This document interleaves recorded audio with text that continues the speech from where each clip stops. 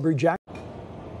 Hey, you guys, good morning. You know, it's been a long several hours for the crews that are working on the Gateway project here. Specifically, they were working from 10 o'clock last night up until just recently, putting in that new bridge over on the Roper Mountain Road area. So want to give you a look at this video that's going to pop up on the screen so you can see what the crews are doing, the certain phase of this Gateway project. So they were seen installing the new bridge most recently, and that's because it was supposed to happen yesterday, but it was delayed because of the foggy weather that just kind of made a issue for them to do that. So again, this night, and we're seen just making sure that the girders were up and installing that new bridge. And again, in regards to construction for the Gateway project, most of the construction work that is done overnight wraps up around equipment out and things like that. So good things to keep in mind as you make your morning commute moving forward, because the Gateway project. Live in Greenville, Aubrey Jackson, WYFF News 4. Spartanburg County deputies say the hunt for the 18-year-old suspect in a deadly shooting is over. It costs plenty to keep the lights on here. A new federal report finds South Carolinians spend more for electricity than people in any other state. The study found that last year, the people of South Carolina paid about $400 more than the national average. More homes here rely on electric energy than the national, many using high electricity summer and winter. It all boils down to usage. Bronze medal, Vaughn very likely competed in her last Olympic downhill yesterday. She gave everything she had and came away with the bronze. Then she got emotional, remembering her late grandfather, for whom she so desperately wanted to win. But I still think I made him proud, and our family never gives up, and I never gave up. I kept working hard, and I am really proud of this medal, and I know he is too. You know, that's just a great point there, that a lot of times you just want them to be there. You don't necessarily want to talk to them. I imagine it's difficult because when they're growing up and they're training for all this, you're there, you're taking them and you're, you know, help picking them up and talking to them. And then you just got right. I mean, there's a lot of sacrifice along the way. So it's great that they're getting to enjoy it together. Yeah. It's special, isn't it? For sure. All right, well, at 5:39, this weather's pretty special. President Trump is moving to make bump fire stocks off limits for gun owners that make semi-automatic guns. Fire-like automatic weapons were found in the hotel room of Las Vegas shooter Stephen Paddock. President Trump signed a memo directing the Attorney General to ban all devices that turn legal weapons into military-style guns. The White House also not ruling out raising the age limit for buying military-style weapons. Well, the Oconee County Council going down a rocky road discussing the future of the Oconee County rock quarry. Upstate rock and sand haulers drove their dump trucks to the county council meeting where council members were discussing a possible property purchase at the quarry. The improvements include a new crushing plant and maintenance building costing $7.5 million. Probably sick of hearing about the flu shot, but the shot has another benefit. If you have a bad heart, get the flu shot. Experts say the flu shot helps prevent heart attacks as much blood pressure. According to a new study, elderly people who are sick with the flu are 6 times more likely to have a heart attack. That, combined with cardiovascular problems, can be dangerous and deadly, even when the risk of the shot is lower. Doctors say the vaccine still decreases your risk of heart attack. People around the country are doing their part to raise awareness for congenital heart defects. 40,000 babies are born every year in the U.S. with a congenital heart defect. What better way to raise awareness than dressing up tiny babies in tiny red hats? Newborns all over the country are getting one this month. All handmade, all donated through the American Heart Association's Little Hats, Big Hearts program. A labor of love, 200,000 red hats have been donated through the program. Midweek baseball yesterday afternoon, a pair of 3-0 teams going head-to-head. Whole lives practicing to be at a daycare in Wisconsin are getting an early start. That's right. These athletes may not be ready for the Olympics, but they're off to a pretty good start. Children at this development will at the Olympics by doing their own versions of the sports they see on TV. Their own Olympics, curling, hockey, and of course they're waving their American flags there. Waving, for sure. The director there says the children are understanding the concept behind it. That's what it's all about. And that looks like one little boy just went down. It's like real ice. They're learning how to stand up on the ice. Not exactly conventional, but I like the little girl that was like, process. Go USA. And let's get to this morning's headlines. Live, local, breaking news. This is WYFF News 4 today. County Council needs to do now before taking the next step.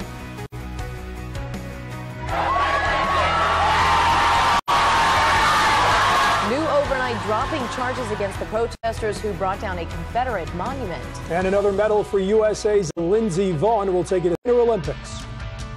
At 6 o'clock, though, let's get to weather and traffic together here. Traffic reporter Brennan Mcdavid watching the roads, but traffic update. Good morning. This is a live look. I-85 north, blinking arrow up there. That's warning cars about construction on the Gateway project. We did have some steel girders put in place last night. As we see news, your drive times. Let's take a look. 85 southbound from the airport to Woodruff Road, 6 minutes.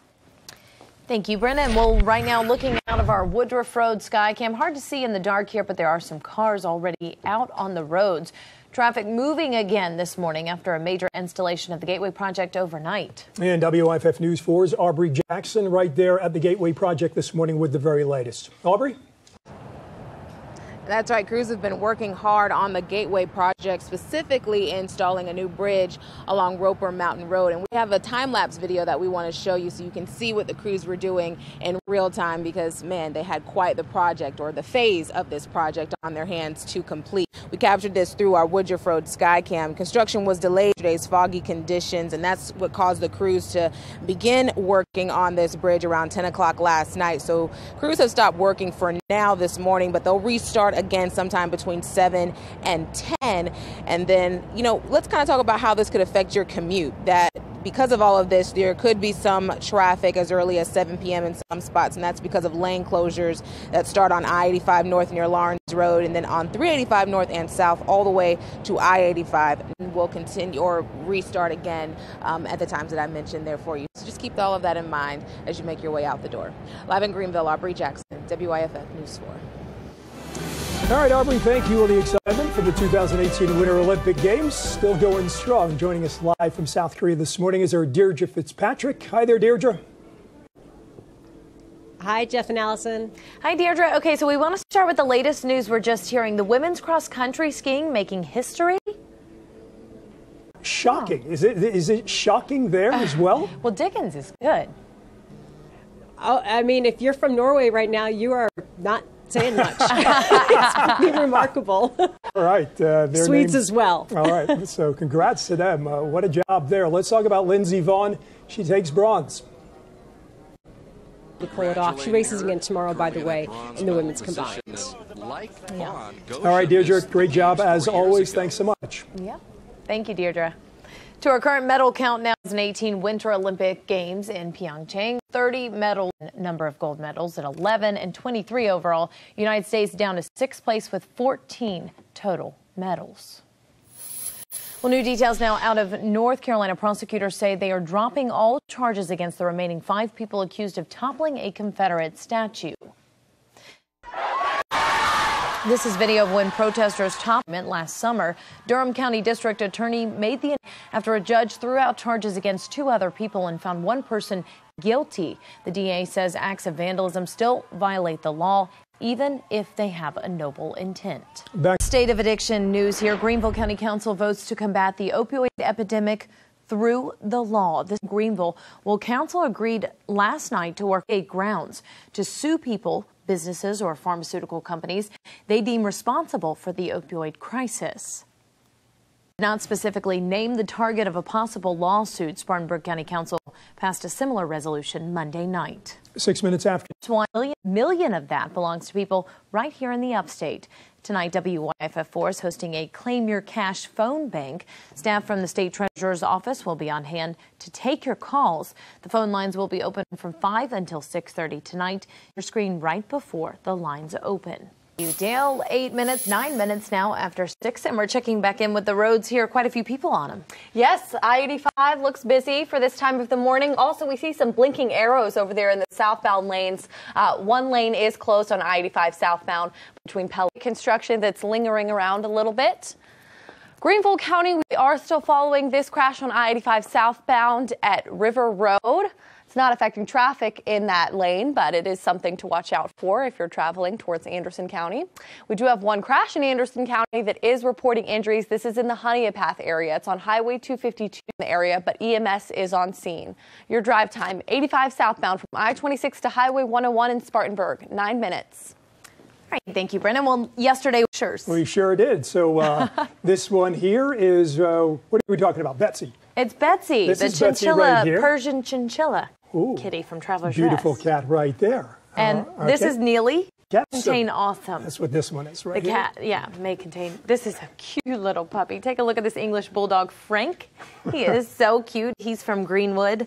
That's right. Shannon and Ken Roundtree there from Greenwood. And 14-year-old cat here, Snow, loves playing with her carrot, naps, and watching some television. For those pictures, you'll see more at ULocal here on our website. Well, straight ahead, find out how Automatic guns fire like automatic weapons. Bump stocks hotel room of Las Vegas shooter Stephen Paddock. The White House also not ruling out raising the age limit for buying military-style weapons. and new. Let's go to Brennan now for traffic. All right, thank you, Dale. We still have the inside lane blocked on I-85 southbound at Pelham Road. You see those arrows blinking out there from the DOT camera. That'll slow down traffic a little bit in that area. 76 up towards Traveler's Rest, moving at speed limit drive. As Dale mentioned earlier, we are seeing some rain, though, in the Oconee County area. Folks traveling on Highway 11 through Salem. Something to watch out for anytime you're driving through slick conditions. Anderson County, we have a crash that is partially blocking highway traffic in that area, and EMS is on scene as well. Also, Church Street in the northbound lanes headed towards Honeypath is showing some slowdown as well this morning. Your drive times, let's take a look. 85 southbound from Pelham Road to Highway 153 on schedule, 13 minutes. For our Lives movement, Winfrey is matching George and Amal Clooney's donation of $500,000. She took to Twitter to share her support, saying, quote, "These inspiring young people remind me of the freedom riders of the 60s who also said we've had enough and our voices will be heard." The march survived last week's deadly school shooting in Florida. President Trump bestowed the nation's highest honor for public safety during a ceremony at the White House. The Medal of Valor was awarded to 12 first responders from local police, fire and rescue personnel and sheriff's officers. 15 people lost their lives. The Medal of Valor acknowledges bravery and courage exhibited by public safety officers throughout our country. All right, let's turn to something sweet now. You smell it? Something smells real good, Brennan doesn't, too. but I do. I had elementary school yesterday. The fourth graders, in fact, everybody at Pelham Road Elementary. So much fun. The detail is incredible. Yeah, Isn't it? I mean, they got the forecast right there. Well, here's a quick look at what's Blocking one lane on I-85 southbound at Pelham Road. It is starting to cause a little bit of slowdown in this area. I just checked SCDOT's website, and it says that the lane should be back open by 7 a.m., but we're going to keep a close eye on it for you. Spartanburg County, no major accidents to up to speed limit drive. A closer look at Church Street. Pretty quiet so far this morning. In Anderson County, we do have one crash. It is in the Honey Strong Road, causing a little bit of slowdown in that area as well, and EMS is on scene. I-85 southbound from I-26 to Highway 101, 9 minutes. Right. So let's see how things are going right now. Aubrey Jackson live and local at the Gateway Project here this morning. Aubrey?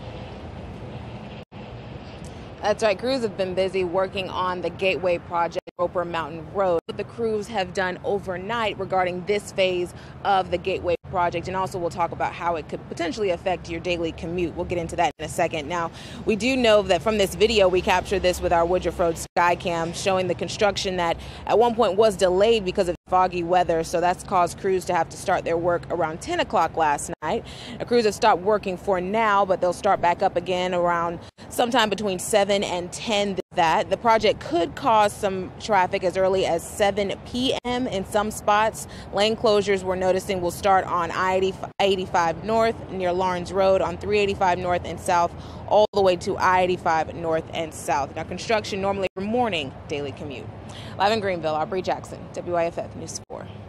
County deputies say the search for the 18-year-old suspect in a deadly shooting is over. The sheriff says Brian Foss, Oconee County Council, is going down a rocky road. Discussion of the future of the Oconee County rock quarry. Upstate rock and sand haulers drove their dump trucks to the county council meeting, where council members were discussing a possible property purchase at the quarry. The improvements include a new crushing plant and maintenance building costing $7.5 million. And Deirdre saying Norway is just stunned right now that we won the gold medal. In cross country. Yeah. Yeah, they're like, country. Hello. One of the bigger stories now all of a sudden from the Olympic Games. Good for them. He posted this on Facebook saying, quote, "We need one of these high-speed bullet trains from the upstate to Charleston, also from Charlotte to Atlanta. Could you imagine?" Brennan? What I can't imagine is how much fun he's having in South Korea. He's having a ball. He is having so much fun. All right, we're seeing some rain in parts of Pickens County, you said. Yeah, northeastern Georgia's getting some scattered showers. We'll talk about how warm it's going to get today. All right, thank you, Dale. Time now. 41. We had some overnight this morning. It looks like we have some blue lights out there. Hopefully that inside lane should open here within the next half hour, and traffic will pick up in the area because we are seeing a little bit of slowdown right now on I-85. 20 headed out towards Piedmont. Looking good so far this morning. We do have a big crash, though, in Anderson County in the Honea Path area. It's partially blocking Highway 252 at Armstrong Road. EMS is on scene. He's slowing down a little bit, 13 minutes.